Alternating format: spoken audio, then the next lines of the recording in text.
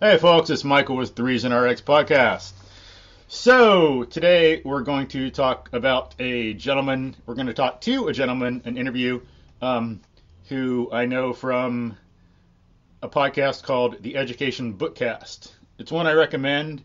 He does some good stuff. Talks about books about education and what you can learn from them.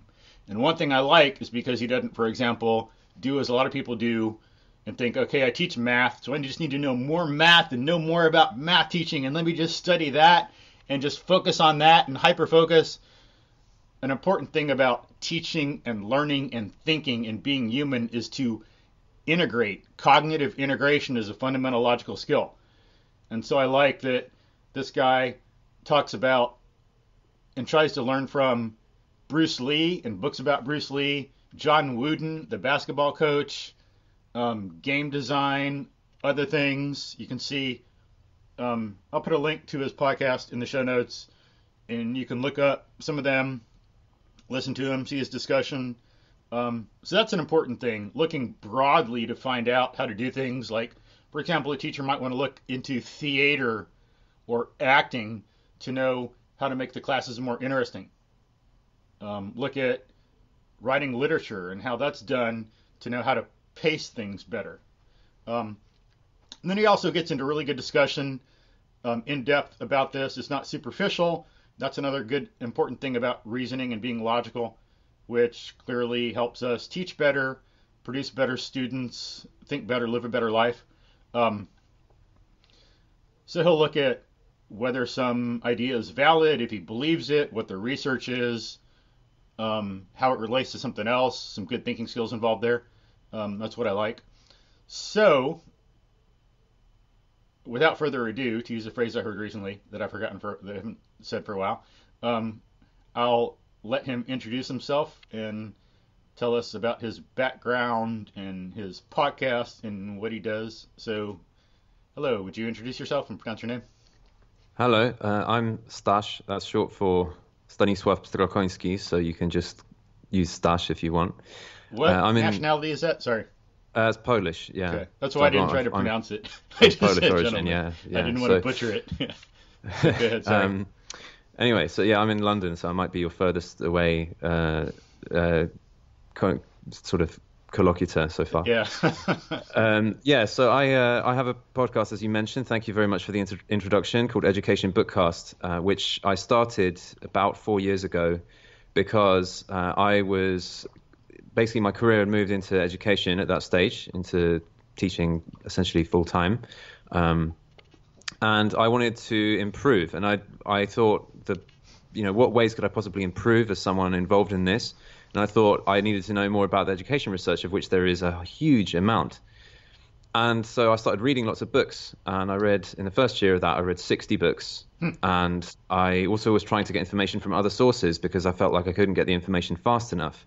And looking at podcasts was one way to look at it. And there were some about books as well. And I thought maybe I can learn about books without having to always read them, or at least know beforehand what I'm getting into. But mostly they seem to be interested in, for example, they wouldn't get into the content of the books enough, so I wouldn't really know what was going on. And eventually I just realized I could be the one to do this because I have enough free time comparatively to other teachers, for example, because I was doing private stuff. You don't have as much admin and you don't have as many hours. So yeah, that's how I got into that. And I've been doing that for 4 years, and hopefully I've learned a lot. I feel like there's still much left. Mm-hmm. Well, rather, I feel like there have also been things that at first I believed, or at first I had certain kinds of ideas which have changed, which obviously is likely to happen when you're going through a long journey like this. So that's pretty much me, I guess. I mean, I've also worked in some educational technology startups in London as well, working on literacy and on the kind of e-learning platforms and stuff. So that's another side of stuff that I've been doing. So I guess that's a good enough introduction. Yeah. So you've been involved in education in 4 years, or for 4 years, or more than 4? Or? Well, 4 years is how long the podcast has been around. This is the first academic year where I'm not teaching since 2010. So I have been doing teaching at least a bit for some form of teaching for the past, say, about 8 years. And then recently, I've also done some work in educational technology in the meantime as well. That was partly side projects, and then it actually was a full-time job for the last year and a half. Cool. Did you start teaching just out of college, or have some other jobs, or what? I was an engineer for a year and a half. It didn't go so well, and then I ended up getting into teaching instead. Cool. What kind of engineer were you? Chemical engineering. Okay, like bachelor's or PhD or what? Well, I had a master's degree in engineering, and I worked in a engineering consultancy. But, Okay, yeah. cool. And so you taught mainly literacy or math or science or what? Oh, predominantly maths and science, yeah. Literacy, actually, I got a lot into when I was working in a certain educational company where literacy was the main focus. So I ended up learning a lot about reading and that sort of thing, vocabulary. Hmm. And then when you've taught in schools, it's been math and science? So I have taught in school, and I've taught maths in school, but out of school, I've done private tuition or private tutoring, or I've taught for various sort of private organizations, private classes, which was also maths and science. Hmm. Which math courses have you taught in science? Which in particular? I think it might be that the system over here is a bit different, and there's kind of a much more unitary approach. It's not quite so modular. So, I mean, okay, I haven't done that much biology, to be fair. It's mostly physics and chemistry. Hmm. But yeah, in maths, like I've taught everything up to A-level further maths and step exams. Step exams, these special exams you take to get into Cambridge University. Like A-level further maths. A-level is sort of like the high school diploma thing, but you choose your specific subject. Further maths is when you kind of do a double diploma in maths, kind of. It's a bit weird to explain. It's like instead of having 4 lessons a week of maths, you have 8 lessons a week of maths, and you do like loads more, and you get into some sort of university material. So I've taught that. Yeah, I'm not sure how much I can, how I can answer your question in the way that you intended me to, because I think we're working in different systems here. Yeah, I've got some experience with some of that, working with some kids who go to international schools and getting an IB degree. Worked with a kid via the internet, homeschool kid overseas, A-level stuff and all that, that kind of thing. We didn't get up to A-level, I think, because he was younger, but somewhat familiar with that. But you do, in that, basically you go up through pre-calculus and calculus. Like calculus, like trigonometry is what we call pre-cal over here. Some analysis, the mathematical analysis you need before you get into calculus. Hmm. Is that what y'all work on? Yeah, I mean, we have a bunch of things. We've got like, Yeah. sure, you got algebra and trigonometry and calculus and probability theory and statistics and mechanics. So we kind of do like mathematical physics, and there's even a little bit of something called decision maths, which is kind of like about algorithms. It's sort of like linear programming, it's basic computer science type of things. So yeah, I mean, it's pretty calculus heavy on the whole. Mm-hmm. It's pretty physics oriented, I would say. Mm-hmm. And then on physics, do you do both like calculus based physics over like when you're working with kids and non-calculus based? Well, do you mean, are you asking me whether I teach that? Yeah, I do teach both of those. Yeah. Okay. Yeah, that's kind of what I was wondering. Right. But cool. And so let me see. Look at my questions. So what kept you interested in teaching? Like, why'd you stay there instead of getting bored and not liking it like engineering and moving on to something else? Well, that's not actually such an easy question. I guess the high level answer is maybe something like I'm constantly learning things myself, so it's just something that interests me personally. Like I want to understand how I learn. It's important to me. Secondly, I have the sense that learning about teaching, learning about education is basically a social good, and I would like to do good things rather than evil things, if possible. And and then thirdly, it's just this. It's actually sometimes it's infuriating for this, but it's a really tough puzzle. It's like it's very hard to understand. I feel that I do understand some parts of it now, or at least understand it reasonably well. But it's just a really tough puzzle to crack. It's a bit like sometimes it feels like chemistry before the periodic table. It's lots of it's hard to know how to link together all the facts. It's hard to know where to look for the most important things. I do tend to go on a kind of eclectic journey through lots of different sources. I have tended to do a lot of that, and I guess it's something that overall, as long as I have some sense that I'm making some progress, then I want to keep going, because if it's taken me this many years to figure out this little in a way, then I suppose you could say a lot of people must be really stuck, or must not, really not know anything about how this stuff works. So hopefully it's helpful to people. That's my main motivation, really, is that it's helpful to people, and that it's, I suppose, interesting for me. Yeah, kind of same here. It's a very complicated subject, teaching, so much involved. The subject you're working on, how it relates to human life, logic, knowledge, emotion, presenting material, dealing with people, a lot to it. Probably one of the most complicated things there are out there. Yeah, it's pretty complicated, that's for sure. Yeah. But cool. And then, I like that there's always things to do and things to find out. It doesn't get so boring and redundant. Because of the nature of it, it is like you're saying and implying, there's so many avenues of research and so much you can do on the journey. It keeps it very interesting all the time.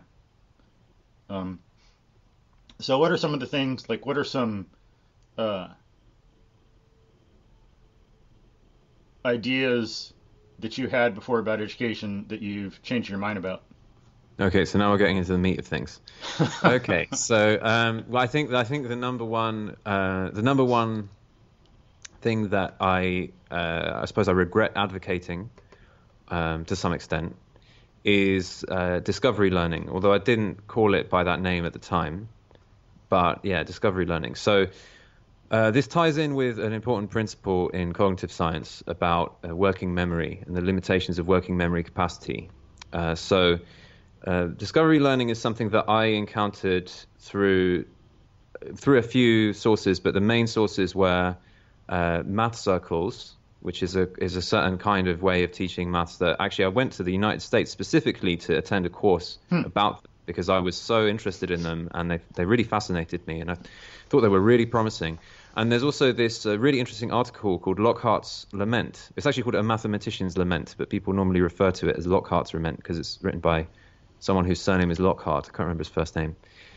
So he talks all about how it's unfortunate. In fact, unfortunate is a bit of a weak word. He's very strongly worded in his article, how it's basically terrible the way that we teach maths, and that we're teaching kids in order to make them trained monkeys, and we're not really getting them to think.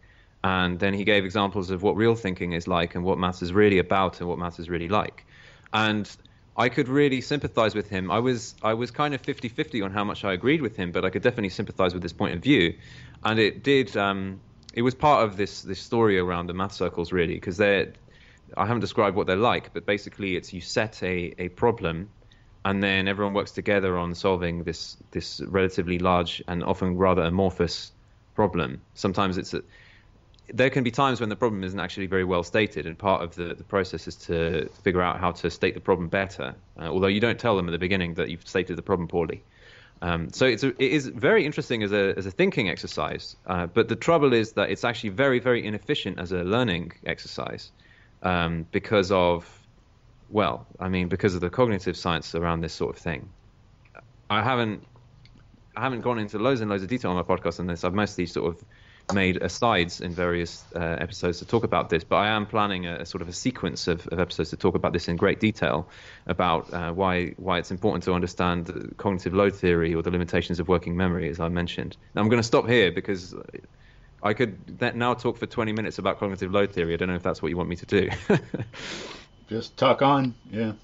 You want to know more? Okay. So basically, it's this idea that we can split up the mind into two parts. Actually, there's another source which I refer to or I use where it's split up into three parts, but it doesn't really interfere. It's basically the same model. So splitting up into two parts, you've got working memory and long-term memory. And if you were to add a third part, then that would be essentially your emotions, like the emotional part of your mind, which is not really it's not really the same as your working memory or your long-term memory. So your working memory is kind of like what you're currently aware of, what you can remember from the last few seconds and what you're currently thinking about. So it's almost like your consciousness, basically, you can say, is your working memory. And your long-term memory is all the stuff that you know, all of your knowledge, basically, is in your long-term memory. And this includes, so it's a bit of a catch-all term, really, because it includes declarative knowledge, and it includes procedural knowledge as well. So things you know, things you're able to do, any kind of memory, more or less, that isn't short-term memory would be classed as long-term in your long-term memory. And what happens when what happens with your working memory that's very important is that it's limited in space. It can only encompass a small number of ideas at a time. The number of ideas.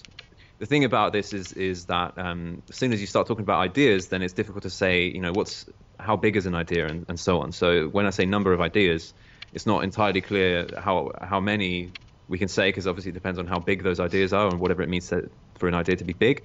But we're talking between about 2 to 7 things can fit in your working memory at once. So it might be like 7 digits that you could just remember with no scheme. Just like a random string of digits, you could remember about 7 digits, but you wouldn't be able to remember any more. And one of the digits would pop out of your memory, unless you had a special kind of trick, which would use your long-term memory as well as your working memory to do this. So what this means is that whenever you are thinking about something, your mind will be overloaded if you have more than a certain number of ideas that you're trying to combine at once. And when you have something like discovery learning, so you have a problem where you're not told how to solve it or how to approach it, and you're sort of meant to think about it on your own, then there are too many different facets and too many different approaches to take. And then you've got a limited amount of capacity in your working memory. So you're going to end up, as a beginner at least, you're going to end up basically approaching it whatever way seems sensible to you, and you're going to waste a lot of time thinking about things which don't actually contribute to your knowledge. What would be a much more efficient way to do it, which is much more normal teaching, basically, especially for beginners, is when you have a much more guided sense of what you're supposed to be doing. When you have a problem that is much more within the realm of, it's basically like the problem is within the realm of your capacity. You have some, so you've just been shown a principle, for example, and then it's about application of that principle, and it's much more guided like that. Now, a lot of people have criticized that along the lines of things like that's boring or that doesn't get people to think. But the cognitive science shows that gets people to learn things. And if you use discovery learning, then they don't really learn very much at all. And this changes over people's competence. So the most important factor in learning styles, this is slightly moving into a different topic, but not really. So there's this thing called learning styles, which a lot of people are quite believe in. It's actually something like 90% of university students in the US. I have a lot of data about the US because a lot of people write about it in English. But roughly, but based on studies of this kind, roughly 90% of university students in the US will have some sense of belief in the idea of learning styles. But the actual research shows that there is no evidence for any theory of, like, there are a bunch of theories of learning styles, but there's actually no evidence to support the theories, really. The only kind of thing that is really important learning style wise is your level of competence. So if you're a beginner, you learn in one way, and if you're intermediate, you learn somewhat in another way, and if you're advanced, you learn in a different way. So discovery learning is something that can be used with people who are quite advanced. If someone is quite good at something, you can use discovery learning with them and it will work quite well. But if they're a beginner, it's going to work terribly. And this is part of the reason why it's so beguiling. It's part of the reason why it's so easy to believe in, like I did, because I am effectively an expert. I mean, I'm not saying that I'm a mathematician whiz, but compared to the kids I teach, I am a mathematician whiz. Right, I'm great at what I do compared to them. So when I see an interesting problem, I'm like, oh, that's really interesting. It gets me to think, and I actually probably would learn a lot by trying to solve like a really poorly formulated, weird question. But the thing is, I've got loads of things already in my long-term memory which are helping me, and means I have to rely less on space in my working memory. I'm likely to take a good strategy. I'm likely to approach it in a good way. So it works better for me.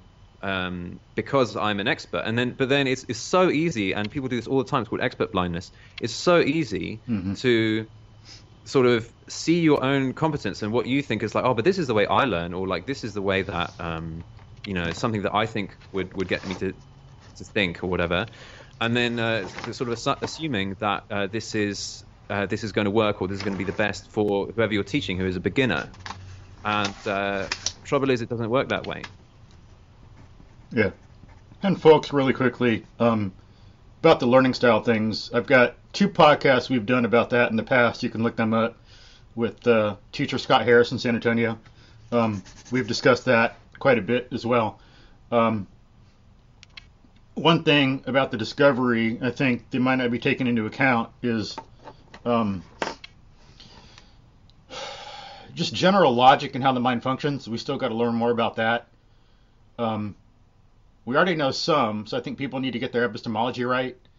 Of course, for those who don't know, theory of knowledge, what a concept is, what a proposition is, how we know things, what's truth, how we think. So logic is part of epistemology, but it's much more broad than that. I'm wondering if when we get more advanced with teaching and knowledge, when people get more unified on a good epistemology, discovery learning might be able to be used if people can sculpt it as like Montessori does. So if you can not just make up a discovery problem for kids, but you got to construct the whole context and environment for them and then do discovery within that. So maybe they can do this little discovery thing. So it'd be kind of more like what you're saying, give them the principle and let them go. So they'd have some of that constructed already. But it sounds like it's like a discovery problem for someone who's advanced, where you've already got this broader context to come up with these new tools that maybe haven't even been developed yet in math. I think maybe that could be part of the thing, getting the context of the discovery right and couching it correctly, getting all the room and the furniture all set, and then just going like that. But I generally agree. So there are a few things to unpack there, if I may. A lot. So one is you're talking about logic and epistemology, and the second thing is you're talking about Montessori education. So I think I'll talk about Montessori first. So I don't know huge amounts about Montessori education. I mean, I am basically familiar with the idea, and I've read a book about it, but I haven't covered it on the podcast. But I don't know like loads and loads. But from what I understand of Montessori education, it does seem like, basically as you were just describing, that you are setting up an environment in such a way that the environment effectively provides guidance. So it feels a bit like play, like what the kids are doing, or in a way that what they're doing is play, but there is a kind of guidance towards some kind of instructional goal. And these things are very carefully, Maria Montessori herself very carefully designed these things to make that as much as possible the case. So it does seem a bit like, even though it might feel a bit like a discovery environment, there is a lot of guidance that's provided by a careful design of the learning environment. That's my view, my take on it. And then the other thing about epistemology and logic, this is where this is another place where, I mean, basically I'm going to have to somewhat disagree with you. So good. So logic is, or okay. I'm going to try and this. I'm not sure if I'm going to be able to get this very linear, but let me see what I can do. So yes, it's important to understand epistemology when you're learning a field, like say maths is a good example. So the epistemology of maths is based on deriving things from axioms, right? Axiomatic proof. Well, maybe that's what we are taught, and that's like the general consensus. But I'm not sure if that's actually true. I know someone who's doing some research on that. I'll put a link to her in the podcast if I remember, but I'm not sure, as I say, if that's actually true, even though that's the conventional wisdom view, and I'm not genius enough to go one way or the other and actually prove one way or another, but yeah. But sorry, go ahead. The epistemology here, I mean, you say you're raising doubts about that being the epistemology of maths, but I understand. I mean, do you mean something like it might be that research is actually not done that way? Is that what your contention is? Or do you mean like that's not how we know whether things are true or not? For epistemology or math in particular? Yeah. Do you mean the first or the second? Do you mean, maybe researchers actually work differently than that? Or do you mean this isn't really the way that we determine, the ultimate arbiter of truth? Like for the axioms in math, you mean? Particular? Yeah. I think that idea comes about from Platonic thinking a long time ago, from the ancient Greeks. And they accepted it, and it's been conveyed forward in history. That in itself doesn't make it correct. If you look at, for example, how Galileo or Archimedes did some things, they didn't just deduce stuff, or even Newton. They looked at reality and then figured out how things worked and went from there. Okay. Concrete things were springboards, motivations, and sources to abstract from to develop the ideas. I don't see how you can deduce calculus from the axioms. That's that idea is bizarre to me. How you can step by step deduce it. I think we can get an idea, and then just like physics, you can put on a deductive basis after you've induced it. I think math is similar. So we can get some ideas, and we can relate them to the axioms, but that doesn't mean that's how we, it doesn't mean math is essentially and entirely deductive and self-contained. I think there's some problems with that. Does that make sense? Does that answer your question, or do I need to at the end it went in a different direction than I expected. I mean, what it sounded like for most of what you were saying is that it looks like people don't actually do research that way. They don't do research in a deductive way. They do research in a way where they use their intuitions and they use their experiences, and that informs how they try and come up with new theorems in maths or whatever. But then at the end, you seem to say that actually that it might not be a good basis for truth itself. I mean, this might be going too far outside of the topic for how much we have time for. But if anything, right, this is kind of moving into the point I was wanting to make, which is that generally mathematicians will demand proof as in order to demonstrate things are true. That's the normal way that that's sort of ordinary maths. That's the way that mathematicians convince each other of new theorems. But in terms of the way people think, exactly, that we can talk about the epistemology of maths, and the standard epistemology of maths is the deduction from axioms, right? But that's not the way that people think about it. That's a lot of the time. That's not the way that people would research it, and it's also not the way that people are likely to learn it. And that's because you made a point a little bit earlier about how maybe we'd be able to improve discovery learning or improve other aspects of learning by focusing on epistemology. And I feel like that might be, I mean, in particular, given this is a good example of it, right? If the way that we decide whether things are true or not is different from the best way to learn them, then focusing on epistemology isn't going to improve the way people learn things. That we need to look at it cognitively rather than. So we need to look at how people think rather than how people accept arguments about what is true, which is kind of what epistemology is more about. Well, I disagree. I mean, but that's one thing. I'm glad we're like having a discussion, get people to think about it. Just bringing up epistemology, what it is, because we're using the same word, but that doesn't mean we're talking about the same thing, and that's an important point. Or people can use the word teaching, but that doesn't mean they're talking about the same thing.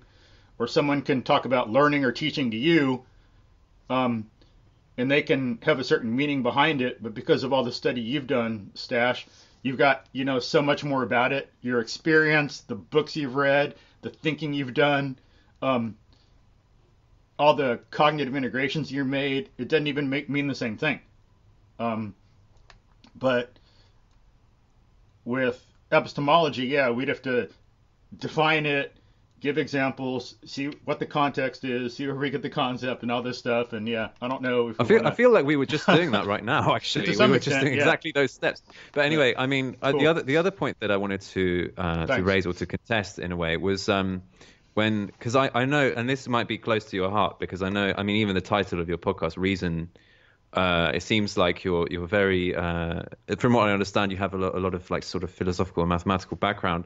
You have a lot of sort of belief in the importance of logic and things like this, right? Is that true? Do you have a lot of belief in the importance of logic? Yes, but then again, yes. What is logic? What does it mean? So we might not be talking about the same thing, but I'm glad you bring it up. Question it. That's what we need.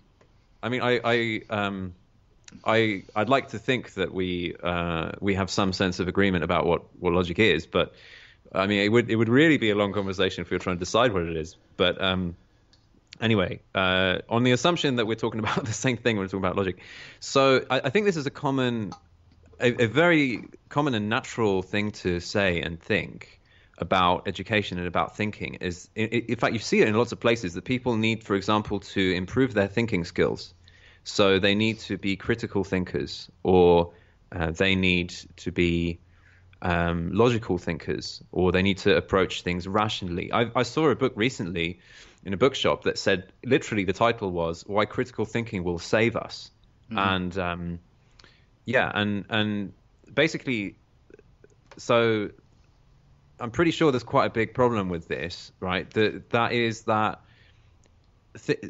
what is deemed logical, or people will often give this criticism, they'll level this criticism at someone. They'll say, this person just isn't thinking logically, or this person just isn't thinking rationally.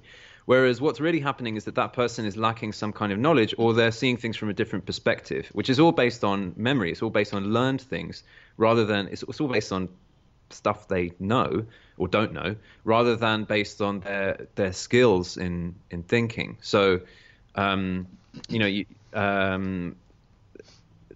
it's even been shown that when you do something like, suppose that, so we're going back to maths, suppose that you're teaching someone a logical set of steps, and it is a logical set of steps to, for example, solve a certain kind of maths problem, or prove a theorem. I mean, whatever, like do some maths thing, like solving a maths problem would be an example, and or derive a certain formula. That would be probably a better example.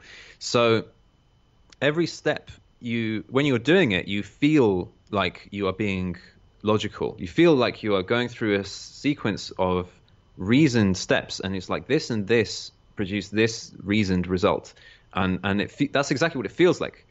But actually, what's going on is you're actually remembering a proof. It's based on memory. And so, like, most of reasoning is actually memory, because of the limited size of the working memory capacity, that you wouldn't be able to like, the first time you think about something hard like that, it's like your whole working memory is occupied, and it's really hard to think about. It becomes increasingly easy to think about because you're increasingly relying on your memory rather than relying on your conscious ability to think. Right? It's like things are coming back from your memory, and the idea of things can be reasonable because they make sense, but they make sense because you've already inserted them into your knowledge base. You've already inserted them into your long-term memory. So in fact, a lot of the time, it's easy to do it with people, for example, with literacy as well. If somebody can't understand a passage with a reading, it's easy to say something like, well, they need to think critically about this text, or they need to, or some such similar injunction. But in fact, much of the time it's something like they don't have the requisite vocabulary, and that's why they're stuck. So they need more knowledge, right? Vocabulary is knowledge. Or they don't understand the meaning of the terms in the passage. Well, that's basically vocabulary as well. It might be that they've heard of these terms, but they don't understand them in detail. And then that's, again, knowledge. It's like knowledge is much more important to thinking than is commonly understood. But then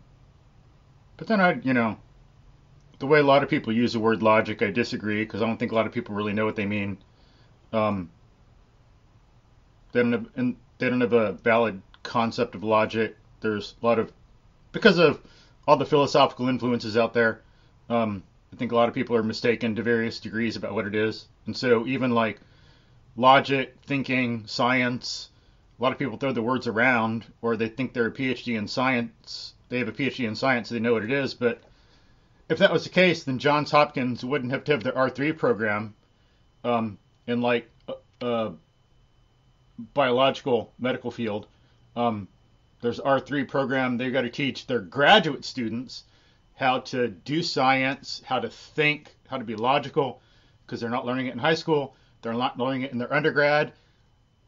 And these people that in the program found out, by looking at what scientists are doing, practicing scientists who've already had their PhD, that's the evidence they've used to get their conclusion that it's not being learned, and so they got to institute this R3 program to help out their grad students. And like Rice, one of the better, like number 16 university in the U.S., they have to have an engineering leadership program. Teaches engineers different things like entrepreneurship, how to communicate, how to think, some things like that, some things beyond the quote-unquote traditional program of just memorization. And then, having a degree in philosophy, knowing the background of it, knowing something about the history of it, knowing some, but of course, being a student, never calling myself a master, because I know there's all kinds of things to learn forever. But a lot of mistakes in philosophy about what logic and epistemology are that are conveyed out into the general culture.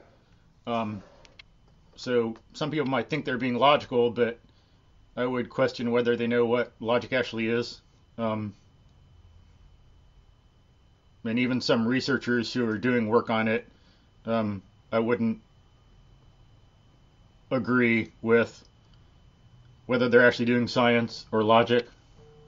Like, I'm not the only one. You got those people at the universities. Or, let's see, forgot this lady who wrote this book about food in America. I'll put it in the show notes, but with the research she did for the book, looking at so-called scientific research about food and fat and health, she's come to the point where she no longer believes any scientific research until she's looked at it herself. The evidence, the reasoning, what they're saying. So I think there's that broader context we need to look at about whether people are being logical. And sorry, what? Just about the last point with the food lady. Lady looking at nutrition science. Yeah, I mean, that feels feels somewhat reminiscent to what the state is a bit in the education world. Yeah. It feels like, just unfortunately, like what you said about brain-based learning and the book about brain-based learning that you had a podcast about. Yeah, same thing. I like that episode. I'd recommend that too. I think maybe I'll link to your podcast in general, but maybe to some specific episodes, the ones that I've heard. Just because I've heard them, not that they're the best, but John Wooden, Bruce Lee, the one about brain-based learning, that was really good. Sure, thank you. But yeah, I'm glad you're bringing up some of these ideas and having some disagreement for discussion, get people to think about this, get each of us to think about this stuff more, add a different perspective. That's good. But so we were talking about discovery learning and the circles thing. Then we had to math circles, then you had to get into some short-term memory and long-term memory. Could we circle back, not no pun intended, but could we circle back to the circles thing and What was that exactly? Could you like define that and describe that in more Yeah, detail, please? Or did I miss sure. that? So this is actually inspired by it was actually inspired by a Russian thing originally. They had these literature circles where people would come together and they'd all read a book and then they'd talk about it with each other. And then they started doing this with maths, where you'd have a problem and you'd work on it together, and it would be it'd be fun for the people. And then they started trying this kind of thing in other countries. It was actually in a few different countries in Eastern Europe, and then some enterprising individuals took it over to the United States. And there's kind of two schools of this. So there are some people who do this to prepare for competition, like maths competition, like the Mathematical Olympiad. And there are some people who do it in a much more kind of open and just kind of let's think about maths and enjoy it kind of way. And it does seem, I mean, I've actually tried to teach, I've been on a course, I've tried to teach some.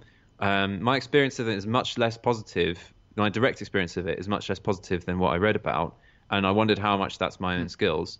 I do feel like it, and there is a little bit of evidence around discovery learning that sometimes it has a positive impact on motivation and on attitudes. So sometimes people just come out feeling like they like maths more, which is great. But it does seem like you can't really make it the core of, there are some cognitive reasons why this can be problematic, basically, and which I've been digging into. Yeah, that's what I'd say. Okay. Now I get what you mean by circles. I thought you meant something different, but then with the idea of like literary circle and people reading books, that makes it make more sense. Thank you. Yeah. And I think now that mentioning the discovery thing and all that, I think I'm working with a student now, Algebra 2, he's having trouble with the exact same thing because his teacher thinks that that's like the greatest thing since sliced bread or whatever, and he claims that MIT does this and MIT has success, and so that's what he's going to do to teach. And he gives the students these problems, and this kid is just lost, like they're doing some probability in the binomial distribution, and instead of starting out with the basics, developing the binomial distribution, doing some simple everyday problems so students can do something familiar and get a concept of it, and then expanding from there, and then starting to connect that idea in math to other ideas in math in the world. It's just out of nowhere, you get this like abstract problem, and all of a sudden you got to use the binomial like distribution, and it's just crazy. Yeah, this sounds like exactly a demonstration or a very good example of the kind of problem that you'd encounter. It seems like, it might even be that a small number of people in the class are coping and even thriving, but like I imagine most of the kids in that class are just going to have a really hard time of it. They're like, what is going on? I'm completely lost. And that's exactly, it's basically working memory overload. Like there's too much information. They don't know what's relevant. Don't know how to connect it. Don't know what to do. And then they just have a sense of, it's exasperation and potentially just a sense of failure because, they try and it's just too much and they don't know where they're going to go with it. Yeah. And like in this one, so last night the guy had 4 problems. He can choose one of the 4, and he chose this problem about, okay, you had a multiple choice test, 4 questions, 4 possibilities, A, B, C, D for 20 questions, A, B, C, D on each one, and they go through what's the probability of getting 1 question right, what's the probability of getting 10, again, out of nowhere when they haven't really developed this stuff much. And all of a sudden there's this question that says, it starts talking about you have 20 rows and 1,000 balls and a 0.25 probability, and then 10, 11 up through 20 are bins, and okay, so what's the probability of getting these different things? And they're like, bins? Balls? Where the heck did balls and bins come from? It's like, I can't handle this, And so thankfully I was there to help him relate it. Okay, 1,000 balls would be like 1,000 students. You got the same thing done 1,000 times. The bins, like, would be getting 10 questions right, 11 right, 20 right. But, it's like... Not to mention that there's a serious mathematical modeling problem with assuming that people choose random answers to multiple choice questions. Yeah. I mean, unless it says something like somebody doesn't know anything and they're Yeah. just randomly picking questions. But, they probably didn't say that. Anyway. Yeah, it did. That was the context. It's like, Oh, okay. pretend they do it randomly. But yeah. Okay, yeah. So yeah, but that's a good point. But okay, so that makes more sense about the circles and discovery learning stuff. Anything else you want to add on that? Like, Well, I mean, I feel like we've been talking about it for a while, and I know that there are some other things you wanted to ask me about, so I thought I'd just give you a chance for that. yeah. But yeah, a lot of good discussion there that could be developed a lot more. So you're doing some teaching of math and physics, and you're working on some electronic web-based learning platforms and things. So what the heck do you learn from a basketball coach, John Wooden? Okay, nice question. Yeah. So I went out looking for the best teachers of any kind that I could find, and I found three.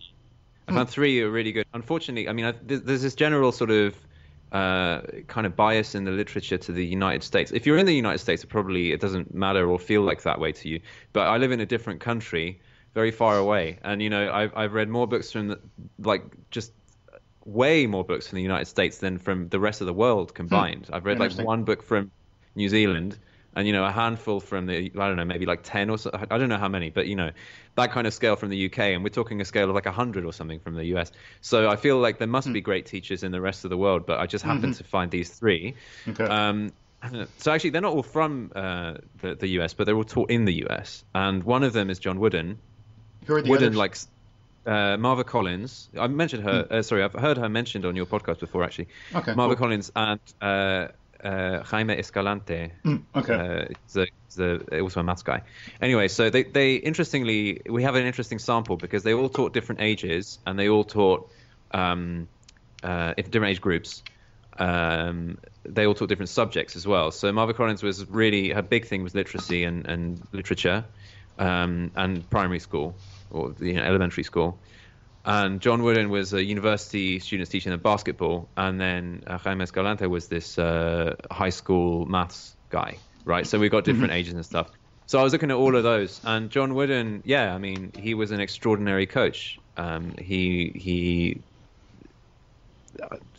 His achievements speak for themselves.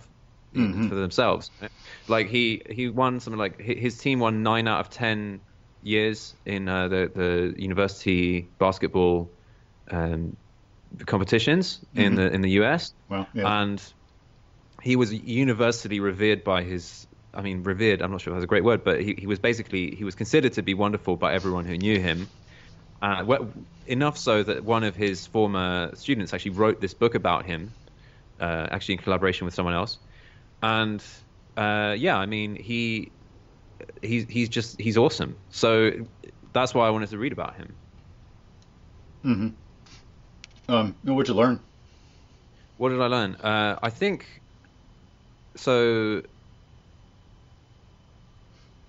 In a way, I feel like I learned the most by combining what I learned from him with what I learned from the other two cases. I think that some of the biggest learning points were that he was very intense. They were all so intense. So intense in terms of like the way that they transmitted knowledge. They were constantly talking about content all the time. So this is actually, some people went to study him to actually observe his lessons, training sessions, right, with his team.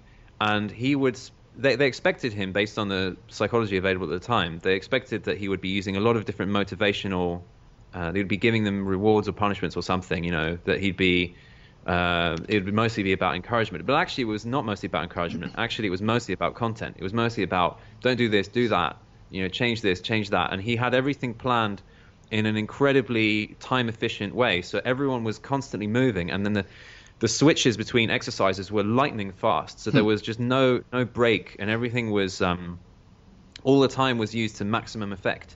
Another thing that I got from him and from the others, but maybe from him the strongest, was the incredible focus on fundamentals. just this huge focus on you need to be able to do the most basic things, and we're going to practice it every single week. And you practice it every single week, including right up to the final match in the year.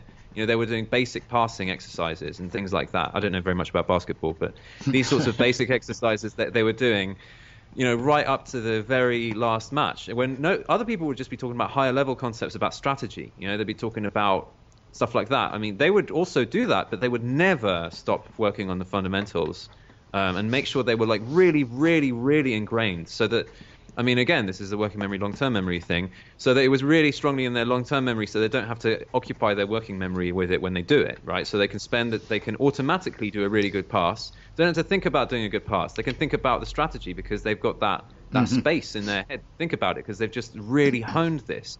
So that was another big thing. His use of his really intense, high content use of drill in order to get into the fundamentals. Like he was really making sure that was happening. He was perceived as very fair to everyone. He was perceived as someone who was didn't show any favoritism or anything like that. I suppose, I mean, that's good. I mean, people just saw him sort of as a very moral person, a moral figure. I mean, I think that, you know, he used planning. That's another thing. He planned his sessions so that he could be so intense and so that he could focus on fundamentals that much. Like that, he really sort of saw his planning time as sacred in its own way. One of the things that's also really inspiring about all three of these cases, all three of these teachers, is that they all had serious disadvantages. So in the case of the other two teachers, they were dealing with populations which tend to achieve poorly, or at least at the time. I mean, I think it might still be actually it is still true. So, you know, Marva Collins was in a kind of a poor black neighborhood. The expectations, it was not very long after civil rights as well. So Chicago, right? Chicago, yeah. So like the expectations of the kids were very low, and the kids had very low expectations of themselves, and she really turned that around. Then Jaime Escalante was in a school with predominantly Latino kids, and that had a similar kind of... Originally, that school had some serious problems with gangs and stuff, and we see a lot of him trying to cope with that in looking at his story. And was it about to be closed? What was the deal with that one? Yeah. They switched out some different school principals, in order to fix it, and... it was pretty close to closing at one point. It turns out, I mean, it's a long story, but it turns out that one of the principals tried to kind of negotiate with the gangs and get everyone to love each other, and that failed terribly. And he talks about it. Sorry, Stash talks about it more in his podcast about that. So you can listen to that podcast. It's worth it. Really good ones about Wooden and all that. But sorry, go ahead. Thank you very much. So there was this disastrous case of him trying to get everyone to love each other, and it totally didn't work. And then there was another guy who tried to have a much more firm hand against that kind of thing, and it helped to some extent. It helped turn the school around. Anyway, I mean, I'm just saying that those two teachers, Marva Collins and Jaime Escalante, had difficult sort of hand dealt to them in terms of the kids they were dealing with. John Wooden had his own difficulties because he didn't have a gym. He had to, you know, the university normally has a basketball court. He didn't actually have a basketball court. He still won the competitions. They had to like find ones out somewhere in town. They were so underfunded. He was actually paid very little. So you know, he had some sort of material things which you could easily complain and make excuses about. But you know, it's obviously very admirable in him that he not only did he do what he could, but he ended up having an enormous success by finding ways around it. Well, yeah, I've read one book, but the guy said that a lot of people who are very successful come from, like poor, disadvantaged environments, like Brazilian soccer players. I don't think he talked about these people, but they go with what he says. When things are all luxurious and taken advantage of, everything's taken care of, people seem to be like sloppy and don't strive as hard as they do in these situations. You might be talking about the book Bounce by Matthew Syed. No, it's a different one. But thanks for mentioning that. I have to maybe look that up because I haven't read Bounce or even heard of it. But go ahead. Sorry, what? Yeah, I actually covered that one as well. But okay, cool. Yeah, but bounce. But he took. It's sort of a side point, but he mentions how because he's a ping pong champion, like table Hmm. tennis. Well, not champion, but he was like reaching semi-finals in the Olympics, this kind of level. Hmm. And he talks about basically how they did it, and an element of it is that they had this really this kind of this garage where they had a table tennis table and it was pretty small and there were loads of weeds everywhere. And it was really hot in summer, really cold in winter. And then he describes a Spartak tennis club, which is where a lot of the best Russian tennis players have come from, like Anna Kournikova and etc. Huh. And Spartak is apparently also some sort of like really desolate, post-industrial looking, awful place. This describes one or two other places like that and says how it seems to him, or apparently, when you have this kind of rough-looking, rough edges, then maybe this gets people to work harder. I mean, it's difficult to know for sure, but it's interesting as an observation. Mm-hmm. Yeah. Cool. And one thing that's interesting about the John Wooden thing that I thought of, how he would prepare a lot for the practices and they were very designed. So it's kind of like what Montessori did. Put a lot of thought into the design, kind of make that design or preparation sacred, and then kind of let the students go. Yeah, that's a great connection there, actually. So I think that on a very deep fundamental level, yeah, both of them are designing kind of pedagogical experiences. One of them with the idea that there's not going to be an instructor there. So that's the Mario Montessori type of idea. Whereas the other one is designing one with the idea, well, there is going to be an instructor there, which is John Wooden himself. And he's going to be, prodding people and telling them what to do all the time. And he's sort of using himself as a resource, kind of.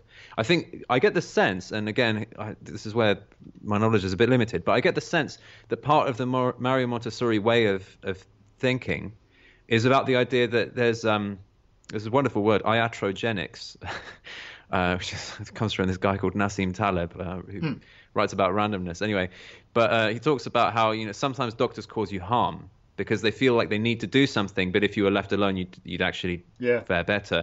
And there are some people who talk about how it's possible for a teacher to do that. It's possible for an instructor to actually get in the way of learning. Oh, yeah. And I feel that there's a little bit of that spirit in some of what Mario Montessori was thinking. And I think maybe, I think there is a bit of room for that maybe in like really young kids, for example, because like they just need a lot of free play.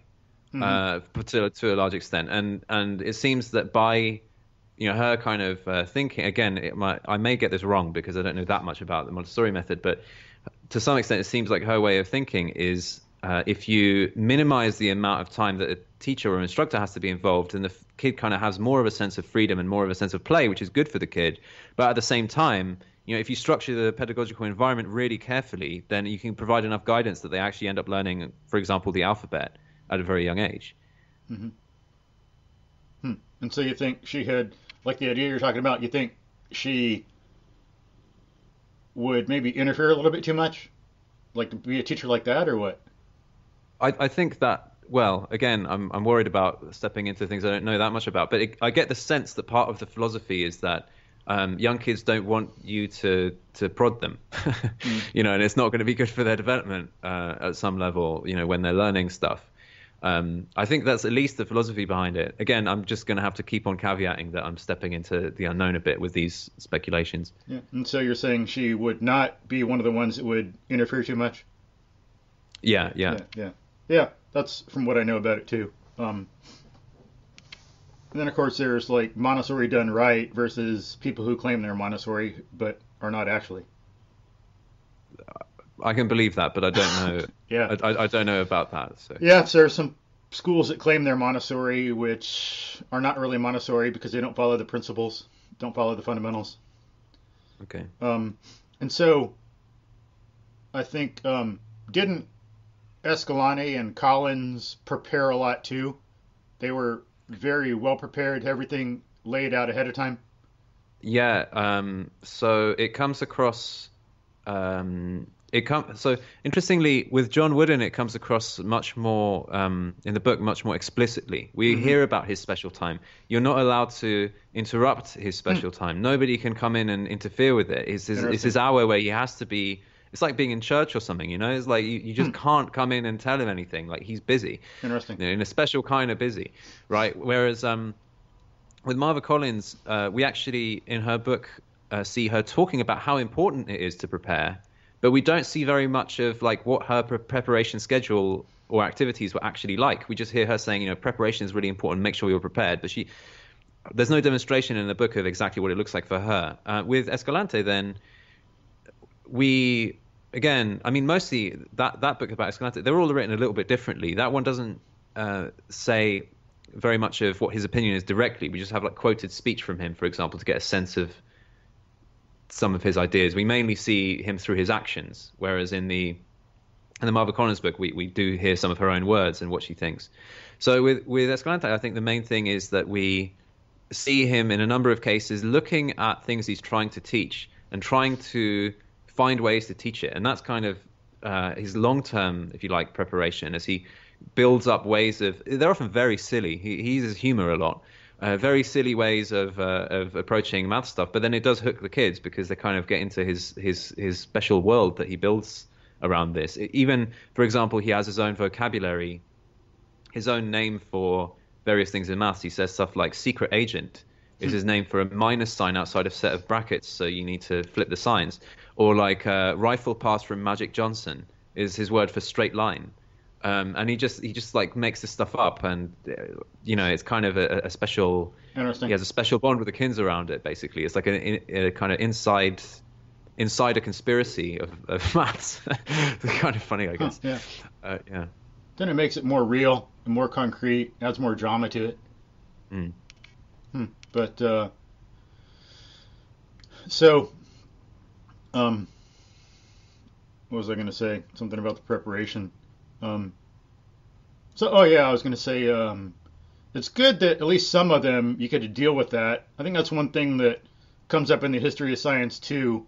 In ancient Greece, people used to just present their final conclusions, and then Galileo and Newton were affected to some extent like that. But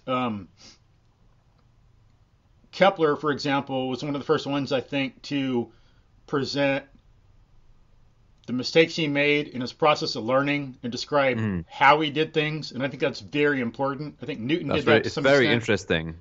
Yeah. It's fascinating, yeah. And then thankfully we've got a little bit of the how do you pronounce it? Almagest from Archimedes. So we learned a little bit about how he discovered some of the theorems he did. He'd get pieces of wood, I guess, have a shape he wanted, have someone cut it for him, and then put it in some water and see when the solid was stable and when it wasn't, and then he'd know when it was stable. He'd know he had a theorem.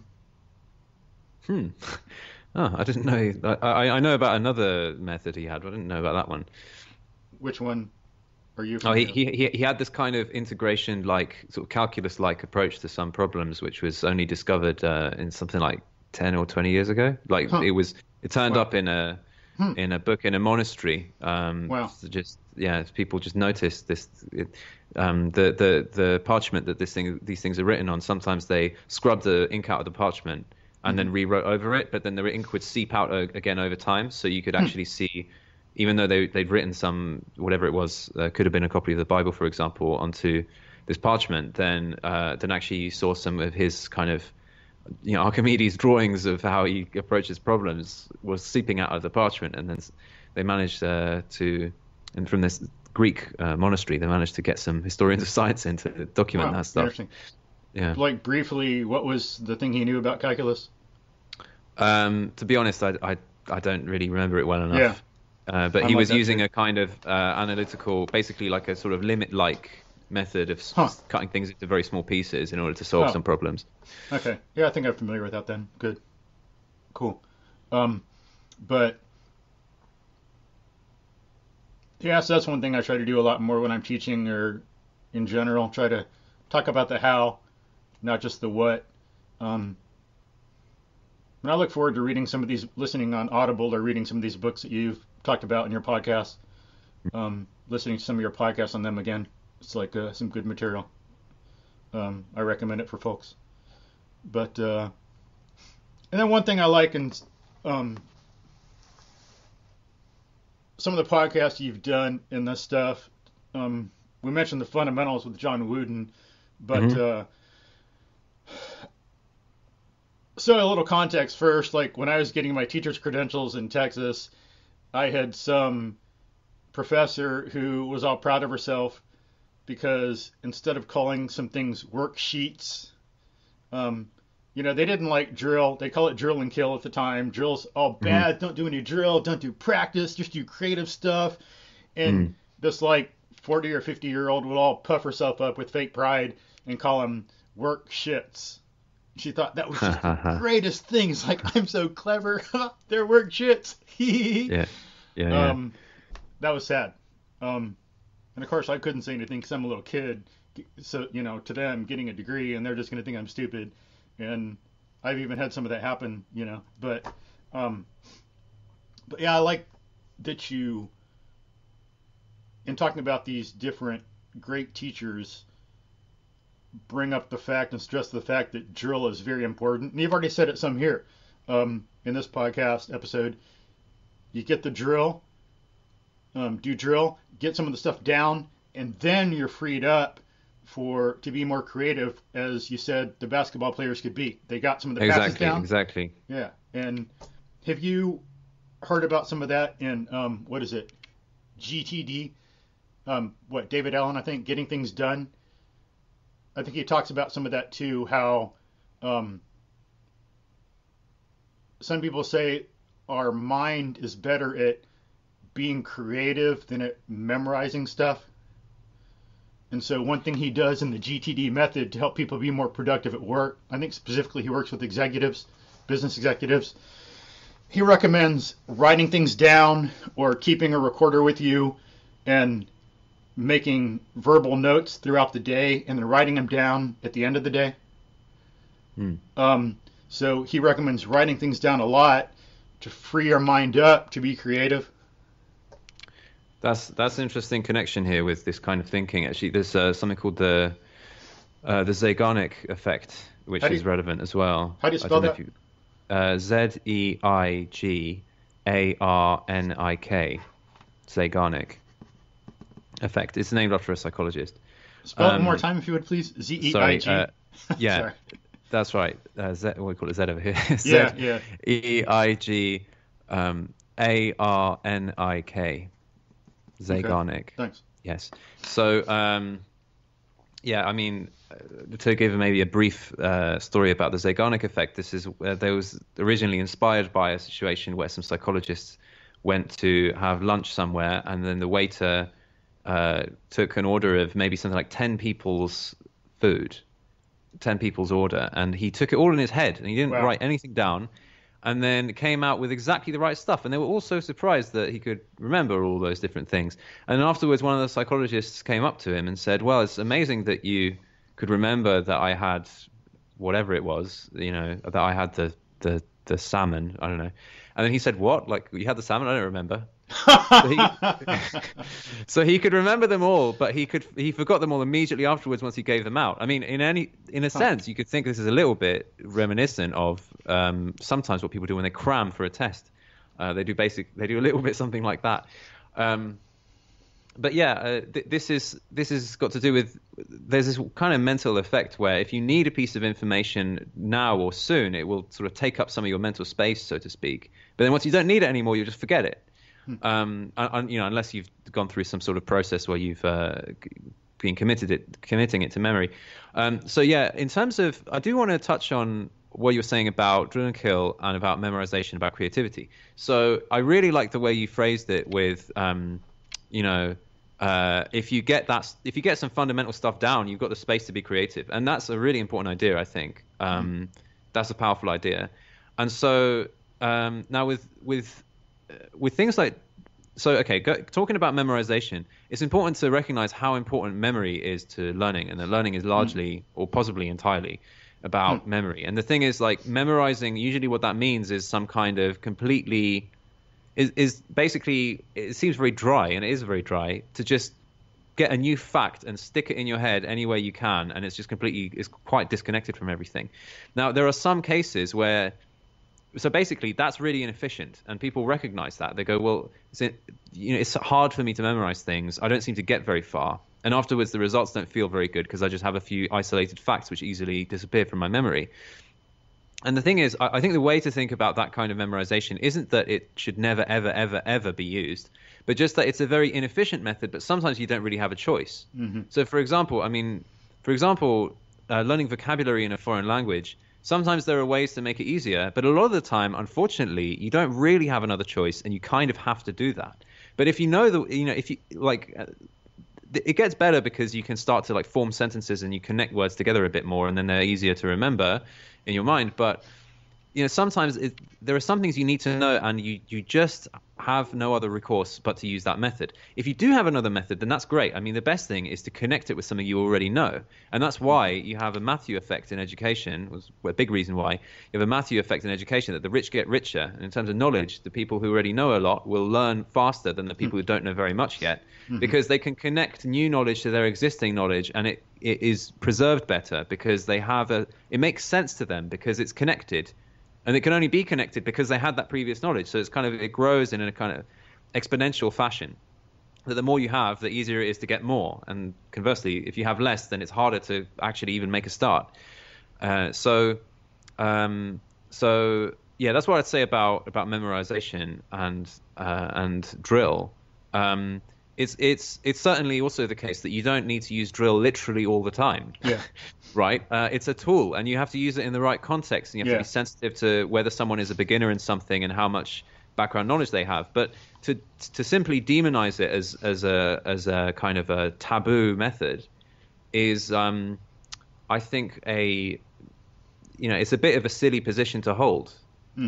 I think the world isn't really divided into people who believe in constantly drilling and doing nothing else, and other people who believe in never drilling and only ever being creative. I think, if you look at the really good teachers, they do use this method when they need it. Margaret Collins did an awful lot in order to get the kids to learn phonics. She did loads of drilling. That's what they needed. Then they started reading amazing books, and she started having incredible intellectual discussions with them at a level which would, it'd be intellectually satisfying even for me as an adult with a reasonable education, but these were 8-year-olds, but they were having amazing high quality conversations. They needed to learn how to read the alphabet and they had to use drill, but it's not like she was drilling them the whole time. It's like she needed it for that section, and then she started doing other things. It's a tool that you can use appropriately. I think you might have asked me a question and I just went off on one completely different side, but hopefully that was relevant to what you were talking about. Yeah, basically. It's an open-ended question. Different things we can say. Not a multiple choice. So, but, and I think that's what John Wooden did more anyway. He put drill in context. From what I understand, it'd be in the practice. I don't think the players ever stood around and just passed the ball back and forth to each other in a straight line or anything, right? I mean, I'm sure he definitely had exercises around passing, but he would have made them the kind of exercises that were both physically demanding and actually develop their skill. There wouldn't be things that would be like, well, this is so easy, why are we, this isn't really stretching us. They always were feeling stretched. Yeah. So he probably had some kind of passing exercise which made them feel stretched. I mean, he had lots of levers he could pull. If there was an exercise that they were like, this is look, he looked at them and they looked like they weren't working that hard, he would just speed the same exercise up. He'd be like, okay, do the same thing, but do do it 50% faster, and he would be able to make that happen, and that would push them. So he always had a way of doing it. And that's interesting. It's like the same thing he's doing to his players, he's had to do to himself. He's got to have all this stuff down, memorized, mastered, so that he can adapt and be creative in the situation and go with the flow. Like, you got to drill. Okay, let's speed it up. You got to know to speed it up. The way you're saying that, are you agreeing or disagreeing? No, yeah. Like, okay, I mean, I think it's important to recognize that the preparation was a major part of that he didn't only rely on his ability to crack out the right thing at the right moment. He did, obviously, preparation was a part of.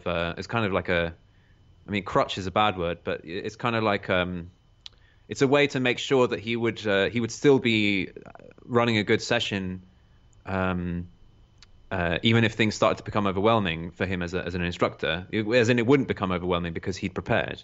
But certainly, I'm sure that teachers definitely get better with time. We see it with in various cases. Like we see, I'm sure it was true of John Wooden as well. He was actually an English teacher as well, but we don't hear much about that side of his life. Yeah, that'd be interesting. Yeah, but so Marva Collins, she had more than 10 years of experience before we actually see her do what she does.